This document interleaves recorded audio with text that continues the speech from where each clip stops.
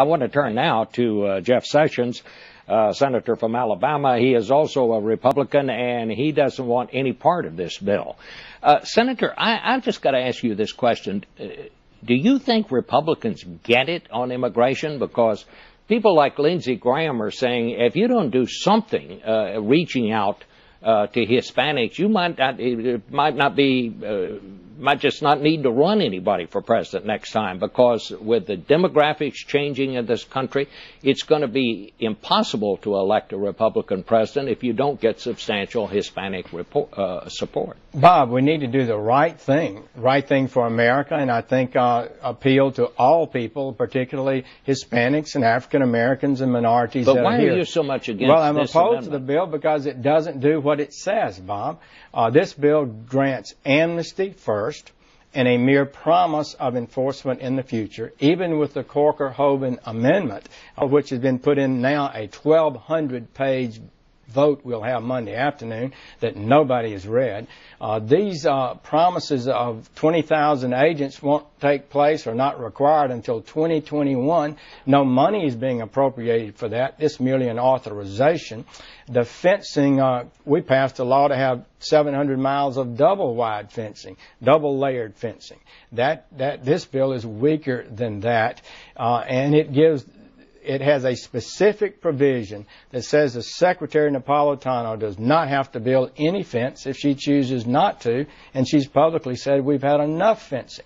So reason this bill was in trouble, reason this amendment was thrown in here at the last minute was because the promises weren't fulfilled, and this legislation, this amendment doesn't fulfill its promises either, frankly.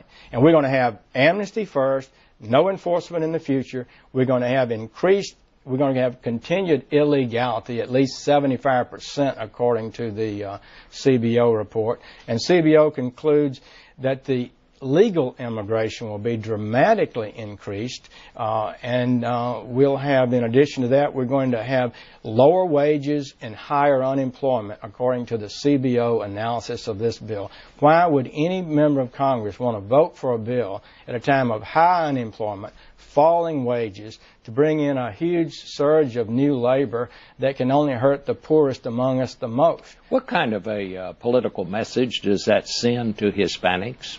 Bob, Hispanics are here today by the millions. They're working in the $20,000 to $40,000 income level. Their wages will be impacted adversely. Their ability to get a job with retirement benefits and health care benefits. Somebody needs to speak up for them. And I really believe that the numbers in the bill, the lack of enforcement effectiveness in the bill, puts us in a position where it will impact all Americans that are out there working today adversely.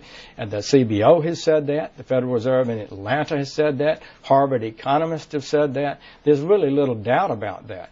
And so I think we move away from ethnic politics, and we try to appeal to all people based on what's best for America and for them.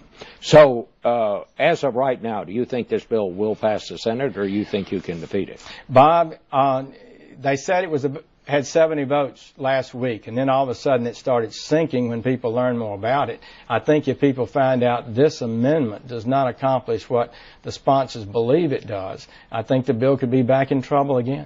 All right. Well, thank you very much, Senator. We appreciate you coming by this morning. We'll be back